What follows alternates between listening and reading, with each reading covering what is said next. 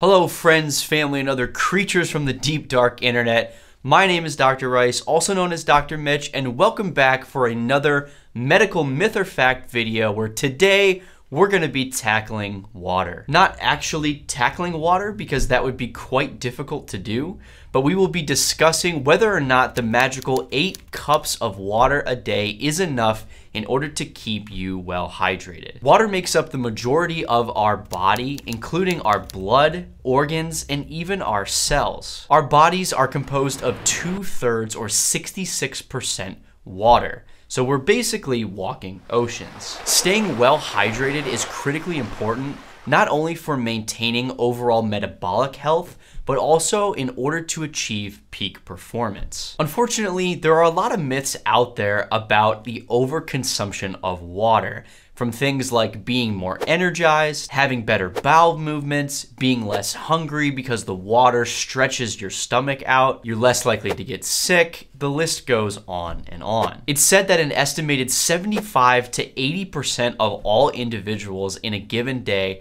are actually dehydrated. So that being said, can drinking 64 ounces of water a day actually prevent you from being dehydrated? Well, the answer is yes and no, and let me explain. So where does this idea that 8 cups of water is enough to keep you well hydrated actually come from? Well, we don't exactly know, but it's likely to come somewhere from the early to mid 20th century, and it's thought to have been derived based on the average caloric needs of an individual. For someone who eats about 2,000 calories a day, this translates to roughly about 2,000 milliliters, or about 1 milliliter per calorie consumed. And this is where that magic 64 ounces of water comes from. I don't know exactly how much truth there really is in this statement, but I guess it kind of makes a little bit of sense. However, the reality is, based on the research that we have today, similar to sleep, water need is highly variable from individual to individual. So how can you tell if you're actually getting enough water?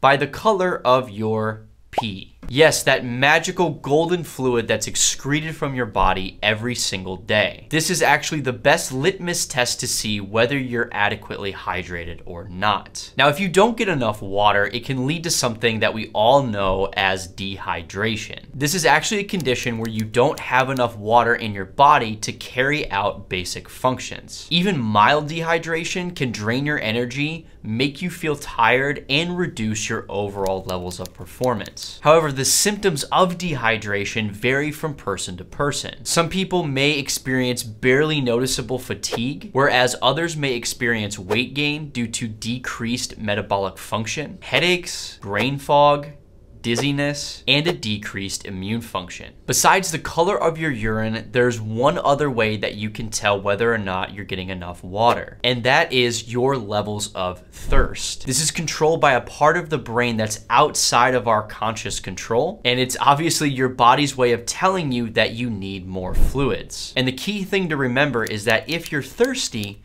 you're already dehydrated. If you want more details as to why this is the case, that your thirst level increases, as well as the color change of your pee, please see my Dangers of Dehydration video, which I will link in the description below. So as a general rule of thumb, how much water is actually enough to consume on a daily basis? Well, water intake depends on several different factors, including things like age, activity level, diet, and lifestyle. The most important thing that you have to consider when increasing or decreasing your water intake is your activity level. If you're exercising daily or work a strenuous job, or if you're out in the sun where it's quite warm, you'll need to supplement with more water because you'll sweat more than you think you actually will. A typical amount that you could consume as a general baseline is anywhere from 60 to 66% of your total body weight in fluid ounces per day. So if you weigh 200 pounds,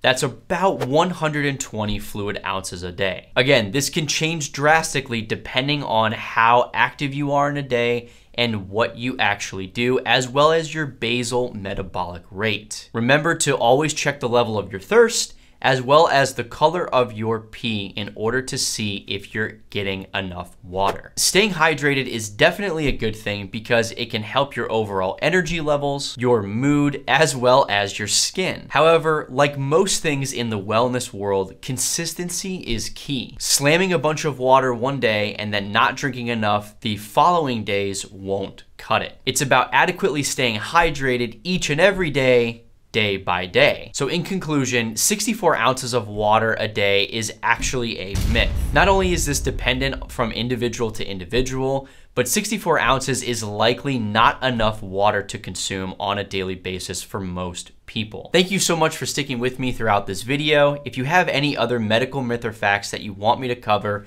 please leave a comment down below. Remember to drink extra water today, and as always, I will see you all on the next one.